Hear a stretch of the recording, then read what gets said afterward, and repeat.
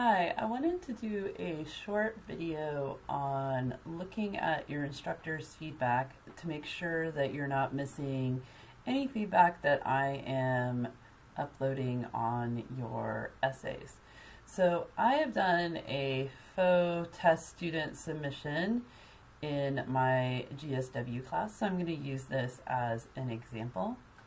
So click on Student View. Now, to see the feedback that an instructor has given you on an assignment, the best way to see it is to go to Grades. So I'm going to click on Grades. And then it's easiest, especially for major assignments, if you go ahead and click on Assignment Group. And so you'll see here, this is the test student account. The fake student turned in their paper late, which is kind of funny. But if I click on the link here, I can now see the feedback. So a couple things. I use rubrics on my major assignments for all my classes, so you'll always want to click here on Show Rubric over here in the right hand, the top right. So you click Show Rubric, and it's going to show you where your essay falls in particular categories. And so this essay had image requirements, but also things like the content and the argument.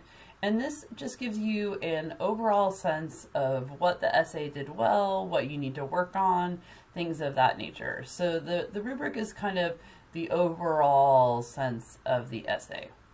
So I'm going to click that to close it. And I'm going to go up here. There we go. And I can just click the X and then it's gone. Okay.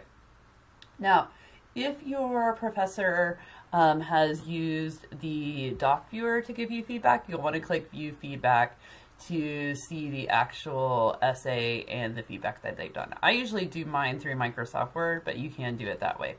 FYI, just to let you know, this is, I find, really annoying in terms of looking at it.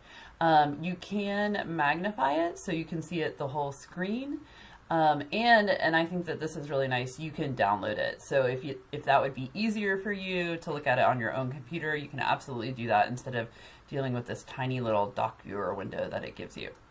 And that's also useful in peer review if you have any peer review comments and things like that.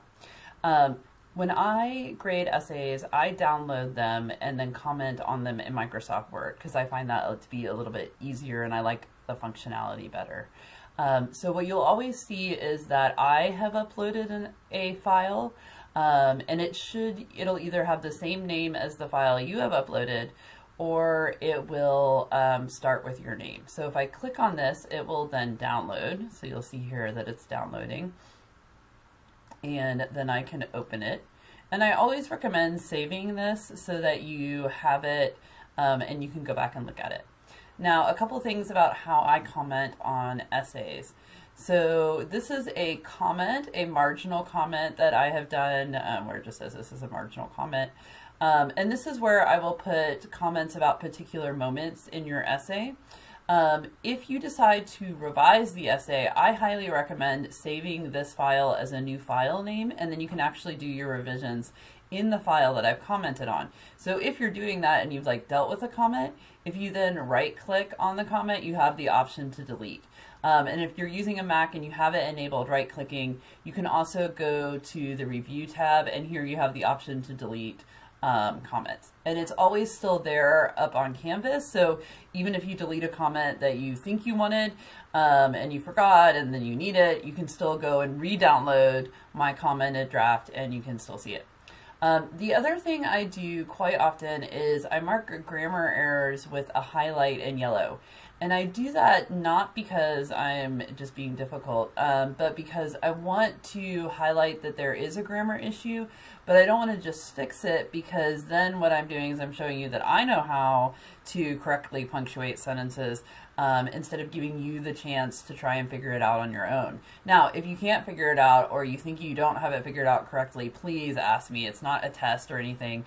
I just want to give you the opportunity to work on it on your own. So this is the commented draft, and I'm going to close this. The other thing you will see on your essays and also on a lot of your daily grades is I will put overall comments right here. So this is where I'm giving you feedback on the essay as a whole, on your particular essay. So the rubric is kind of generic feedback, but this is specific to your essay. So the major things you want to look at are threefold in relation to how I grade essays. The rubric, which is right here, the comments, which are right there, and then the commented draft, which is right there.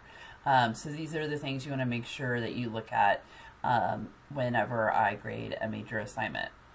If you decide to do a revision of a major assignment, which you are welcome to do of any assignment that is a substantial assignment like an essay, except for the final project because the class is over and you cannot revise it.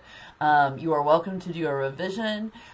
Keep in mind that to revise an assignment, you do need to meet with me, and you would do that by sending me a message and just saying like, hey, I'd like to meet with you during your office hours, that sort of thing, okay? So I hope this is helpful and helps you navigate Canvas a little bit, which I know is always a thing. And let me know if you have any questions about this or anything else.